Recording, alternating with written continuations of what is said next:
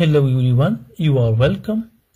How to solve this beautiful exponential math problem, which is 500 raised to power 500 divided by 250 raised to power 250. So here I will try to solve this problem using two different methods, two different approaches. So here we will use our first approach, first method. So therefore here in the first method we will factorize this one number 500. So therefore we can write this number as, this 500 can be written as 2 times 250 raised to the power 500 divided by, this number will be the same, 250 raised to the power 250. Now here in the numerator we will use an exponential identity. So here in the numerator we will use this one exponential identity, a times b all raised to power n, which can also be written as a raised to power n times b raised to power n. So using this identity, here we will split this power over 2 and 250. So this numerator will become, 2 raised to power 500 times 250 raised to power 500 divided by, this number will be the same, 250 raised to the power 250. Next we can write this number as, here we will split this number from the division of these two numbers. So this will become 2 raised to power 500 times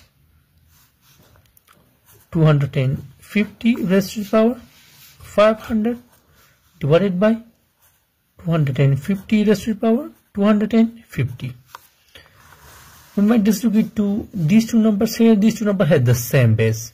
So here we will use the same base exponential identity. So here in this step we will use this one exponential identity, a raised to power m divided by a raised to power n, which can also be written as a raised to power m minus n. So using this identity here we will write this number one time and we will subtract the powers. So this will become 2 raised to power 500, but we can write this 500 as 2 times 250 times, and this will become 250 raised to the power, we will subtract the powers. So this will become 500 minus 250. So let's simplify these numbers. This will become, now here we will use another exponential identity. So here in this step we will use this one exponential identity, a raised to power m times n, which can also be written as a raised to power m whole raised to power n. So using this identity, here we can write this number as 2 raised to power 2 whole raised to power 250 times 250 raised to the power, this gives us 250. Now what is 2 raised to power 2? 2 raised to power 2 is simply 2 times 2 raised to power, so this will become 4 raised to the power 250 times 250 raised to the power 250. Now might just look at these two numbers have the same power. So here we will use the same power exponential identity and we multiply the bases with each other. So here in this step we will use this one identity, which has the same power. So we will take out the power common and we will multiply the bases. So using that identity, this will become 4 times 250 raised to the power 250. Now 4 times 250 is simply 1000. So this will become 1000 raised to the power 250. Now we will change this 1000 to its exponential form. So therefore we can write this 1000 as 10 cube whole raised to the power 250.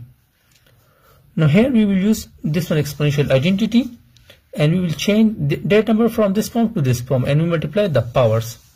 So here we multiply the powers with each other. So this will become 10 raised to the power, this will become 3 times 250.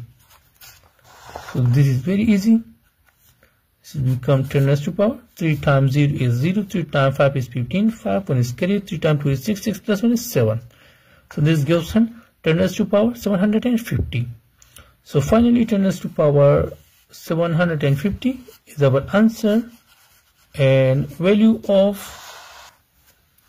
this interesting exponential math problem. Now here we will try to solve this problem using the second method. So in second method, here we will factorize this one power 500. So therefore next we can write this number as 500 raised to power. We can write this 500 as 250 times 2, which is 500. Now this number will be the same, 250 raised to the power 250. Now here in this one number we will use an exponential identity. So here in this number we will use this one exponential identity, and we will change the power from this one form to this one form. So this numerator will become, 500 raised to the power 250 whole square divided by this number will be the same, 250 raised to the power 250. Now since here there is square over this number, so therefore we can write this number as, 2 times 500 raised to the power 250 times 500 raised to the power 250 divided by this number. So this will become 250 raised to the power 250. Now by distribute to these two numbers have the same power, 250. So here we will use the same power exponential identity. So here in this step we will use this one exponential identity,